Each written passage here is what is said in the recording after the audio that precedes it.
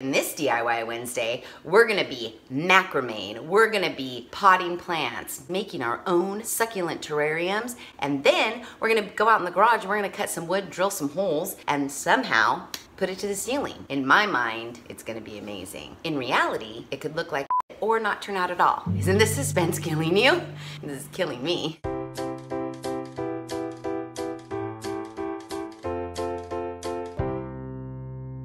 Hello everyone and welcome back to This Is Real Life. I'm your host Sheri and today we are gonna do a DIY Wednesday. I was gonna say we are on the family room floor, but we're not gonna be here that long. This is like an indoor-outdoor DIY. What are we making today? Well, it's nothing you ever heard of because I just made it up in my head and I'm hoping that it's gonna work. So what are we doing? Well, I'll tell you.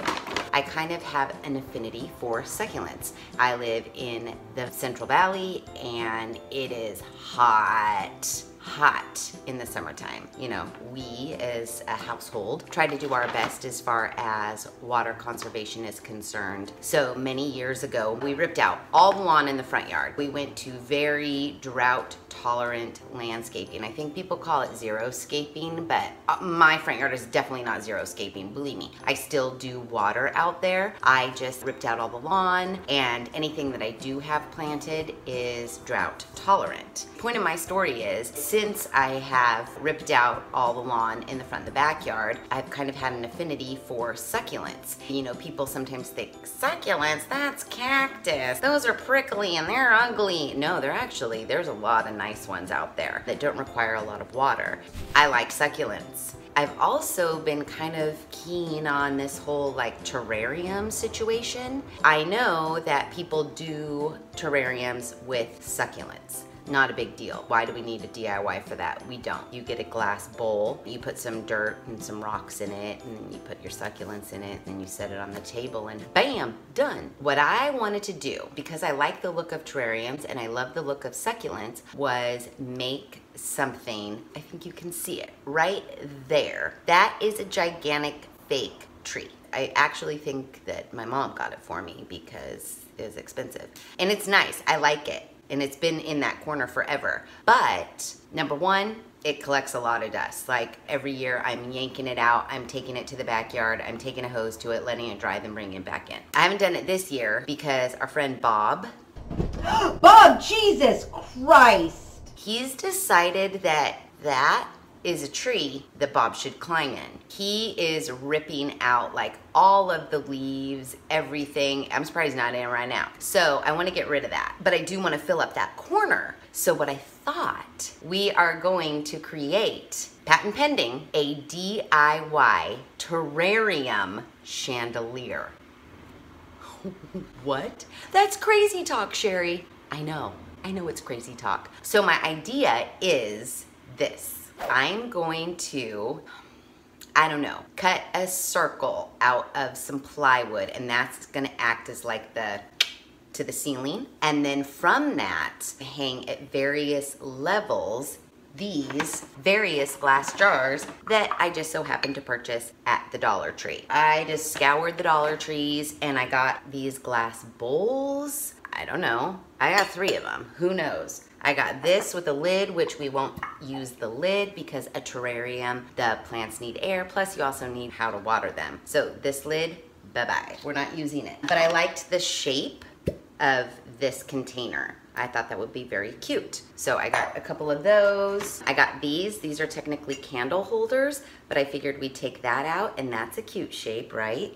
We'll take this out. And that's cute. And then, ooh, this one must be fancy because it's wrapped. No, it's not fancy at all. That's from the Dollar Tree. I think she was just being nice. Another one of these. So, 3 of these little guys, 3 bowls. It looks like I got 3 of everything except for these. I don't know why. How are we gonna hang them? Well, I watched a macrame video. Yeah, this I did not get at the Dollar Tree. I got it at the Ace, not sponsored. So what I was thinking is the ones that actually have like a lip on them, I would wrap and then maybe like do like 3 strands up so it would hold like that.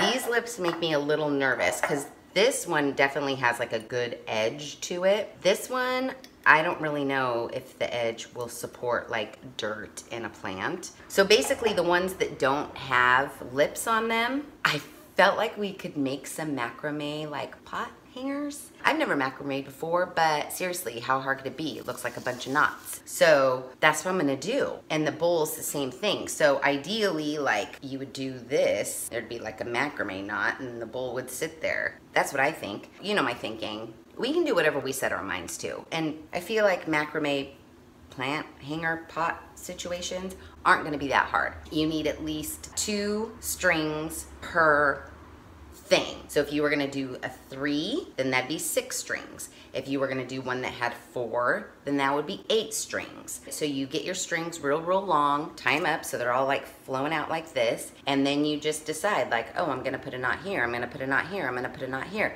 And then maybe you put another decorative knot. At the bottom, you just tie them all together in one thing and then your bowl sits right in it. Seems really easy to me. That's what we're gonna try to do. We're gonna macrame and see how it goes. So in this DIY Wednesday, we're gonna be macrame. We're gonna be potting plants, making our own succulent terrariums, and then we're gonna go out in the garage and we're gonna cut some wood, drill some holes, and somehow put it to the ceiling. And then we're gonna have this amazing succulent chandelier. In my mind, it's gonna be amazing. In reality, it could look like shit or not turn out at all. Isn't the suspense killing you? This is killing me. All right, let's get started. Macrame. What I did is I got my handy dandy measuring tape and I measured from my ceiling to like how low I wanted the chandelier to be. The very lowest point, I want the bottom terrarium to be 6 feet from the ceiling to the bottom. Just so I know, because a knot takes up some room and depending on how many knots you make, and plus, you know, I want a little dangly, which I was just thinking, Bob's just gonna love the dangly. So before you know it, my attempt to keep Bob out of a tree, we're gonna have broken terrarium glass. So I might rethink that situation. But anyways, I know that I want my bowls to hang anywhere from, like I said, 3 feet and 6 feet. So I'm gonna cut a bunch of this landscaping twine for gardening, wrapping, crafts, etc. Oh, crafts, that's what we're doing. So I'm gonna cut a bunch of these at 7 feet. I want an odd number of glass balls. They're not balls at all, Sheri, they're bowls, and different sizes. I kind of like the bowl. I think that's pretty cool looking. How many do I have? 3, 6, 9, 10, 11. I'm definitely not making 11 things. I was thinking anywhere between like 7, maybe 9, maybe 5. We don't know. They say odd numbers are pleasing to the eye. Let's just start with 1 right now. So I'm gonna cut 6 lengths at 7 feet long. Okay. So now I'm just gonna get my ball o' twine and measure out another one. That's 2, 3, 4, 5, 6. Okay, yay. I do know that you wanna keep these 2 strings friends, and then the other 2 strings friends, and the other 2 strings friends. And you wanna make your knots as even on your 2 friend strings as possible. Part of me thinks that if I just worked in 2s and then put all my 2s together, that would work. My first situation is like, where am I gonna make my first knot? I don't want it 1 foot, it's too close to the ceiling. So 2 feet seems good, but I wanna add 6 inches for the mechanics. So I'm gonna go 2 feet 6 inches is going to be my first knot. I'm literally just going to tie a knot right here. The macrame people, they probably do fancy knots, but I just wanna see if this is gonna actually work. Look at that, knot 1. Okay, that wasn't hard. Set number 1, boom, done with that. Now let's get set number 2. The macrame community is gonna be like, you cannot macrame while sitting on your family room floor. And I'm gonna say, you can do anything while sitting on your family room floor. I've proved it time and time again. So here's my second 2 friends, 2 feet 6 inches. So this is going to be where our first knot is for this set. Yay, look it. If that doesn't look like macrame, I don't know what does. See, this is easy. Gosh, we are so amazing. Third and final set, put these 2 together, measure 2 feet 6 inches for our knot. There's my first part, and literally tie a knot. Boom. Yes! Okay, so all of those should be totally even. Over here would be my ceiling, and then right here is my first set of knots. That is great, Sheri. Great job. Thanks. So it would be like this, and then what I think to hold our bowl, we have to tie like these two together, and then these two together, and then join it at the bottom. I think that's what you do. So here we are. Now that I've laid my knots out evenly and I know this guy's gotta go to this guy's gotta go to this guy, and then that guy's gotta go to that guy, I don't exactly know where to do it. This bowl is 3 inches. Do I do my knots at 3 inches? Let's do my knots at 3 inches. Let's see. So you have to make sure that your first knots are very, very even. This guy is out of the picture for now because he is gonna join up with this last guy over here that is out of the picture for now. We're gonna join up middle this way, middle to this one. I'm gonna say 3 inches from that knot. So I'm gonna match up my knots, put my little thumb like I do, and then I'm gonna tie another knot.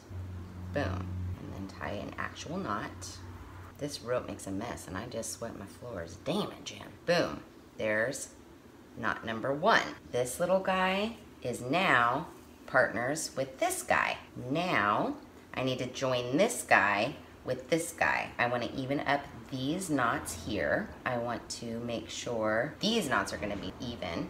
So my thumb is going to go about here, and now I'm going to tie a knot. Okay, good. These guys are together now. That's great. So now we're starting to make our circle. We got to get our final guy tied with our first guy. This guy and this guy, those knots are even. I want them even with these knots here. So I'm gonna put my thumb about there and then tie these together. Okay. Great. Okay, so now if we hold this up, like this is this, oh shit, we macrameed, you guys. I mean, I don't know if we exactly macrameed, but I feel like we did. Yeah, oh my gosh. Okay, so see it coming together? These now all get tied together down here. That knot is where your bowl sits. Let's just tie it, see what happens. Let's just do it. It's not like we can't untie it, it's a knot, and I won't tie it very tight right now. Okay, so pretend this is the ceiling. Oh my gosh, I might be amazed with myself right now. I think I've tangled my, oh, there we go. This is gonna go in like this, okay, great. Don't drop it. Don't get overly excited. Is this right? Hell yeah, it's right. Were you guys even trying to question it? Oh my God, Magnum, check it out. It's totally not centered, and it's probably will be easier once it's hanging. Look what we did. We macrameed our first situation. We did it, and we did it on the floor. I'm pretty impressed. That's pretty good. First one's done, and now they'll go much faster because now we know what we're doing. I'm liking it. I am really liking it. Yay. Okay, so I think you guys are going to die when you realize how amazing we are at macrame. We did that first one. I kind of was teaching myself how to do it as I went. Off camera, I was testing out my theories, and then I just started going crazy, and I'm a macrame genius. So look at the first one, how cute. Literally 1, 2, 3, 4, 5, 6 knots. And then the one at the bottom, 7 knots. So then I made this one for the bowl. Look at it. That is number 2. And on this one, I made like 4 knots, 4 knots, 4 knots, and then just 1 knot, 1 knot, 1 knot, and then a knot at the bottom. So that's number 2 that we made. And then number 3 turned out really cute, and I showed it to Davis, and he was like, this might be my favorite one. And this was actually the easiest one to make. This is the one where I just used the lip to tie the strings around, and I'm gonna do this one on camera so you guys can see how I came to this conclusion. And then this last one I worked on is equally as cute. Look at that. So what I did is I made it the same way that I made that first one, except for I took another little piece of rope and I pulled two together and I just tied a knot with another piece of rope. Tied a knot, which we'll go over that one too. But I just wanted to show you what I've been doing off camera to get the gist of it. And I say, it's a macrame success. So, because I was getting so carried away and making so many of them and cutting my strings so long, I actually ran out of my first roll or bolt or whatever. I do have some scraps that I had cut, you know, tails off and stuff. So these are my scraps. So one roll of that ace ropey twine made 4 with pretty long strings. Like, I think I didn't need to cut them that long. But I do have this, it's a little bit thinner, and this stuff came from the Dollar Tree. It matches, it's just thinner. So we're gonna use this too, because that's what I have and it was $1. So this one with the lip on it. Let's say I wanted them to hang 2 feet from the ceiling, I'd need to make this string 4 feet long. Where are my scissors? All right, that part is done. So these are my hanging from the ceiling pieces, and I have 3 of them. Let's clear some room. All right, guys, you gotta move. Oh, you're so cute. So this is the one we're gonna make right now, this cutie pie. I can't get over it. I honestly, I cannot get over how good these are turning out. I was a little skeptical, but we're freaking macrameers. Now those are out of the way. Let's get started on this one. Okay, so this one with the lip does not require any knots at all. It's actually fairly easy. I took my 3 long hanger pieces and I just laid them like that. Then I took a piece of scrap and I put it under the hanger pieces. Then I wrapped it around the lip one time. I tied it, leaving a nice tail on one side. Not like so huge of a tail, but a nice tail, because when you're done wrapping, you want to have something to tie it to. I'm gonna tie this knot here as snug as I can get it. So you see, I have my tail piece. Before I start wrapping, I'm gonna take my hanger pieces and I'm gonna evenly distribute them around my jar just by nudging them around. Hanger piece number 1, all the way over to here. Hanger piece number 2, splitting the difference in this circle. So I've got 1 hanger piece that would come up this way, 1 hanger piece here, and 1 hanger piece here. To keep those out of my way, I thought of an ingenious thing. Leave the one that's sticking out of the bottom, leave that over there. Take the one that's sticking out of the top and shove it in the jar. So now when I'm wrapping around my lip, I don't have anything getting in my way. So I just wanna make sure when I'm wrapping that I'm wrapping around and leaving those hanger ones along the bottom. So I'm just wrapping and pulling tight. Now I've made it to where I can't wrap anymore. So I need to tie a knot. That is too short. I'm gonna extendo this piece of twine here by tying another piece of twine right to it. I'm gonna continue with this much longer piece and wrap. I've seen some people, like when they wrap stuff, use hot glue, but I'm not doing that. I'm just pulling it as tightly as I can. It's doing a fine job of holding itself in place. This is where I will find my starter, and now I'm gonna tie this off. Boom. And so now I pull my other hanger parts out of the jar, bring these all up, and then just pick wherever you want. I'll pick about here, and then tie a knot. Boom. Look it. So cute, right? And it's super secure, look. So that one was really easy. So if you find a bunch of jars with lips on them, that's good, because these ones are super duper easy, and they look so cute. Next, I'm gonna do a macrame for this one. I am gonna use the knot tying technique. When you're doing the knot tying, you wanna have 6 strings all at the same length. The first one I did, I cut at 7 feet, and that was like really, really, really long. So I'm gonna cut this one at 6 feet. I'm leaving myself a lot of leeway because I do wanna be able to play around with the different heights that they're hanging, just like a chandelier. There's my first one, and now I need 5 more.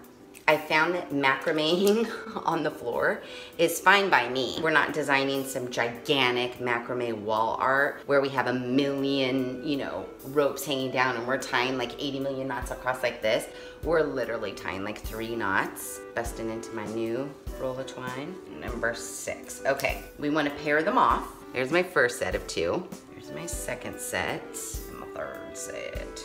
Now that we have our pairs together, we just need to figure out where we want that first little knot. I don't know, let's say 2.5 feet, let's call it there. I have my little thumb and I'm just going to tie a knot. This part does take a little bit of dexterity, trying to hold your spot so your knot doesn't move from where you want it to go, and trying to tie a knot with one hand and like 2 fingers. On some of them that I did earlier, I did like a 4 knot, which was kind of cute. So instead of stopping at this point right here, I just did it 2 more times. Number 4, boom. So see, it just makes like a cuter, longer knot series. Now that I've already measured this one, I'm just going to hold this one up to the next one that I want to do. There's my knot in my first one. This is where my knots are gonna start here. Same thing, just tie knots, and I'm gonna do 4. So that one's done, and now we just need our third one. Okay, so we have all of our little pairs tied in their first location. So now we need to get all of our little pairs to be one unit. So I'm gonna focus on this piece, and I'm gonna focus on the first piece of my center pair. So I'm gonna match up my little knots so I know I'm even. I've just been like, that looks about good. And that's where I want my knot to go. So I'm gonna tie these 2 together. So now I need to get pair number 2 and pair number 3 tied together. Second string of pair number 2, first string of pair number 3. I want my knot to be right here so that it's even with this knot here. And I'm just gonna tie a knot. Easy, easy. So there we have that. And now I need to take the first string of pair 1 and the last string of pair 3 and hook those 2 together. Match those guys up, pull down tightly so you can see that my second set of knots are lined up perfectly. I'm gonna take this first string and this last string, pull everything tight. That's where I want my knot. Boom. Okay, so once all your pairs are hooked together, that's pretty much it. You just need to decide where you want your bottom knot to hold like the bowl in place. Picking this bowl here. So these are my top knots. Those are my joiner knots. Let's call them that, joiner knots. I want my joiner knots to be at the top edge of my bowl. So I want to make my bottom knot, I'm going to go right here. So we're going to tie that. And I don't tie it super tight to begin with because that way you can adjust it a little more. Now, this is what I found with this super round bowl. It was a little like slippy dippy. It wasn't holding it enough with the strings being super together. So what I decided is that I was gonna spread these strings apart, and at the middle of each string, I was going to tie them together like so. I just took an extra piece of twine, which I'm just going to cut from the bottom of this thing because it is so damn long. And I'm going to take one side of this, take one side of this one, take this extra string and tie a knot. So now I want to kind of rotate my jar, take this one and find this one and join those 2 together. Take another little piece of string and tie those together. Boom. Take our last 2 and tie these 2 together. Now, when I lift this puppy up, it's gonna be in there secure. See? That's cute. Let's cut those extra ones off. And now it's in there secure. It's totally stable. It doesn't slide around. And I know that there's a special way to do that in macrame without like doing what we just did, but our way was kind of easy. Voila. Now from here, I have been taking my ceiling strings, the hanger strings, and I've just been picking a spot in the strings and tying a knot to keep them all together. No rhyme or reason to this, I've just been tying a knot. Yes! 3, 4, 5, 6. 6 down. I think I'll do. We have 7. And now it is time to take this show on the road. And by on the road, I mean out to the garage, because in my mind, I have a round disc that has holes in it that these are all feeding up through. And then the round disc will be suspended from the ceiling so that they will all be coming from this round disc.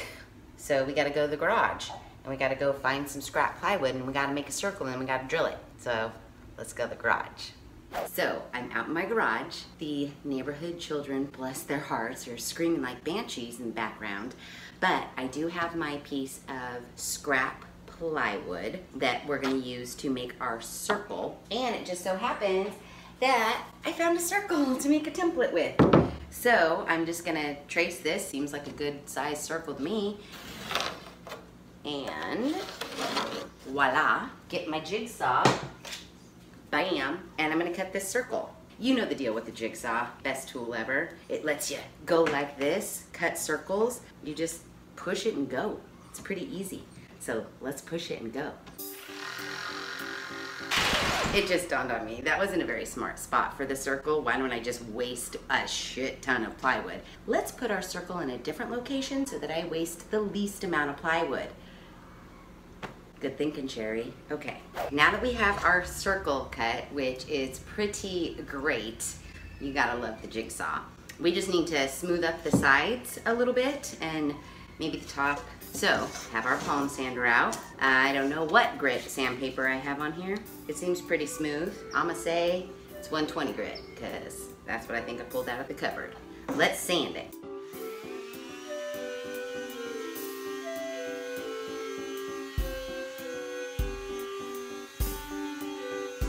Okay, now that we have our circle all sanded smooth, edges are lovely, I need to mark where I need to put my holes for my strings to come through. So I am going to, as you know, eyeball it. So I want one in the center. Yeah, I think that's good. That appears center to me. I mean, I guess we could kind of measure it. I mean, maybe we should measure where center is. Ooh, let's see if I was even close. I was. Okay, now let's see where 6.5 lies here. Oh my gosh, my eyeballs are pretty good. There was my big dot. I'm just a hair. It needs to be about right there. It is so getting hot outside right now. I am sweating like a crazy person. Okay, now I need to make 6 dots around across my center, 2 inches in, let's say. We're just making this up. Eyeball, split the difference between here and here, and I'm just keeping my measuring tape across my center dot. Come 2 inches in here and 2 inches in here. 1, 2, 3, 4, 5, 6, and 7. Yay! So now we just need to drill our holes. I want a drill bit that is big enough, but not too big. I need it big enough for my strings to fit through, even if I have to thread them through one at a time, but I want them in there kind of snug. I am gonna tie a knot in my strings at the top of the circle and at the bottom of the circle, but I don't want my knot to slip through that hole. So I feel like, I don't know what size these are. I'm almost thinking that this might be too big, but then I look at this one and I was like, can I fit 6 strings through there? Probably not. All right, let's do this next size big. And I don't mind, like, if I go through this plywood a little bit. So I'm gonna start in the center, straight up and down, and drill. That was quick. Zip, zippity do. 1, 2, 3, 4. That went right through my plywood. 5, 6. Yay. We'll just have to sand that just a little bit more, and then we'll be ready to stain. I have got my trusty can of Minwax Special Walnut stain that I've had forever, and an old towel. We're just gonna open this can up, slap some stain on this circle, let it dry for a few seconds, get out of this hot garage, because everywhere, sweat is everywhere. The good thing about stain is it does dry very fast. I'm just gonna slap some on, dip it in, slap away, dip it in, slap away. Most people might want to wear gloves when they stain, but I'm a professional. I don't need no stinking gloves. I don't let my stain like sit on and then wipe off. I kind of scrub it in. I just think that when you scrub it in, it brings out the wood grain and you get varying colors in the wood, which I like. Look at that. That's pretty. So we're gonna flip it Stain the other side, stain the edge, then we're done. Look how fast that was. And it doesn't take very much, so if you didn't have stain, I think they sell little baby cans of stain. You don't have to buy a giant thing of it. And unlike paint, I feel like stain lasts a lot longer, like once you've opened it. I'm just gonna hit the edge here real quick. We're gonna leave it out here for maybe like 5 minutes, and then we're gonna bring it in and we're gonna start rigging this whole thing that we made up in our head. I really like that. Plywood, I think plywood gets a bad rap. Once plywood is stained, like it looks good. Like that is some nice wood grain texture. I've got stain in all my nooks and crannies, so we'll leave that here. Come back, grab it, go back in the house. Hopefully hang it, I don't know. I have brought everything inside because it is like 106 outside and I can't take it. So we are gonna finish up the rest of this DIY on the family room floor. But just so you can kind of get where we're going, where my crazy mind is at right now, let me show you. Oh, do you kind of get the gist as to what we're doing? You see it? It's like a chandelier. They won't all be clumped together like this because we made our little disc. So all we have to do is put our succulents in each one of these and then put our string through the disc, and then we're gonna hang it over there. Okay, so that was very, very easy, stringing these strings through my piece of wood. I know this isn't like the most ideal situation because this thing could be 6 feet tall and I'm sitting on the floor and you might not get to see it from, you know, all the way if I do this. But see? I have the 2 bowls attached right now. I want to put the other ones in to get an idea of if I have to adjust my knots or anything like that. I know how I could do it. That's for that bowl. We'll just set it there very nicely and gently and see what happens. This may not work out. This might turn into a disaster area. There, like so. He'll sit very gently right there. Now let's put our bowl. Bob, we don't need you right now. And let's very gently pick this up and see what happens. Okay, we have liftoff. Oh, mighty Ouija. Oh my God, it looks amazing. Holy shit, it looks so good. We just have to make some minor adjustments to some heights. Oh my gosh, this is really cute. I know you can't see it in its full flavor right this second, but let's make some adjustments. Like, adjustments need to happen. Let's get to it. Okay, so it took a little bit of finagling and re-knot tying, but I got it to the perfect height to where all of the bowls are dangling, not hitting each other. The heights are amazing. I know you can't see it all right now, but just trust me, it's amazing. The only thing that we need to do is pot our succulents, just secure all of our knots. I just got one of these little cheese ball little hooks. The plan is that I am going to string from like here to here and here to here onto the hook, put it on the ceiling, donezo. So first, let's secure our top and bottom knots so nothing slips out on us while we have it hanging 8 or 10 feet up in the ceiling, however high our ceilings are. So I am going to tighten these knots at the top. Then I'm also going to flip over this piece of wood, pull this one nice and tight here so that I can tie a knot on the bottom of the board as well. I want the board real tight in between my 2 knots. So that sucker's not going anywhere. This next guy, nice and snug at the top, pull real tight, real tight. So there we go there. And then we're just going around and doing all of them, all 7, and making our knots nice and secure. And then we're going to pot our plants. Now that all of my knots are securely tied top and bottom, I can move on to potting my succulent terrariums. I got some succulents that Bob has been eating. Picked up some succulents at the Ace, but I also have some in the backyard that I was going to like maybe intermingle into, so we'll see. Oh, look, like seriously, Bob literally just ate off all those 3. Thanks, Bob. We got some talls, we got some skinnies, maybe like That one will look cute. If they're sticking out of the top, I don't really care. Basically, just fit your succulents into your pots. It's not that difficult. For the terrarium, you just wanna make sure, because these are bowls that don't have any drainage, you wanna make sure that you have a layer of drainage, so like gravel, which I have here. All-purpose gravel. I could have bought a little bag like this of decorative gravel for $8, and I got this entire 50-pound bag of gravel for $4. Put a thin little layer in my bowl so that the water has somewhere to go.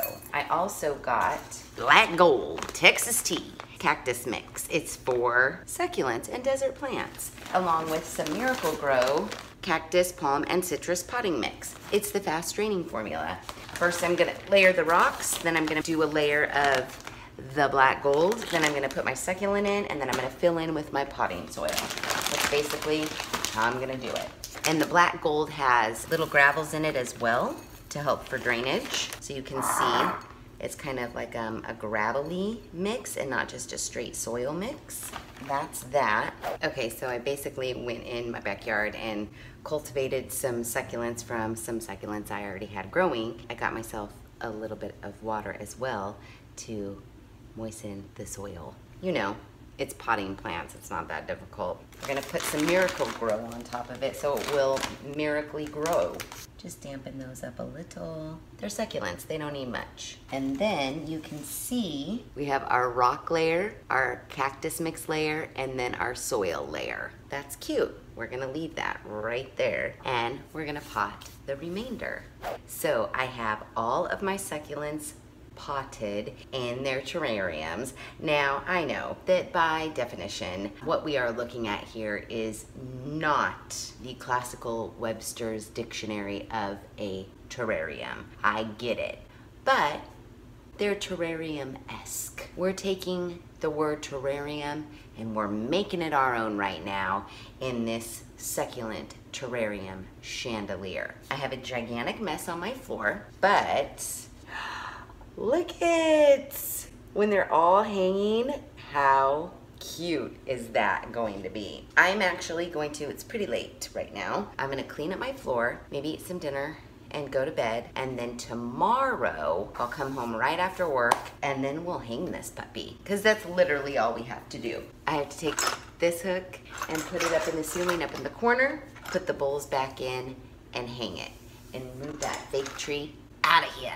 Okay, so seriously, can we hurry up and get this DIY done already? It's like day 4 of this DIY. You're probably thinking, but yet you're still wearing the same shitty red t-shirt that you were wearing on day 1.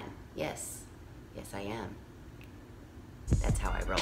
I'm not fooling you. This wasn't all done on the same day. I just wear the same shit day after day when I'm doing this DIY. So, we are on the last step. I keep saying that, but this really is the last step. We just need to make our little hanger, put our little hook in the ceiling, hang this puppy.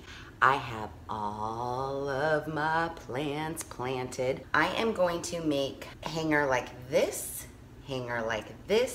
and a hanger like this. I'm gonna use my twine, and I'm also going to use a key ring. This little key ring, my twine's going to go through it, and then I'm going to hang this from my little hooky doodad. I am guesstimating, I want this hanging from the ceiling no more than 1 foot. So I'm going to cut my strings at 24 inches, 12 on this side, 12 on this side. I'm gonna go 26 so that I have room to tie a knot. Because this is my thinner twine, I'm probably gonna double it up. Let's double it up. I'm going to take 2 of my pieces of twine, and I'm actually gonna pull up this knot just a little bit so I can get the twine underneath of the knot, and then tie my knot of twine underneath that knot. Pull real tight, and I'm gonna just do 1 more for good measure. Before I tie it to its cross piece, I'm gonna take my key ring and thread it through my key ring. So do you see what we're going for here? This sort of a situation. So now I'm gonna come directly across, pull this knot up just a hair so I can get my string underneath. That is super duper nice and sturdy. And now I'm just gonna do the same thing 2 more times.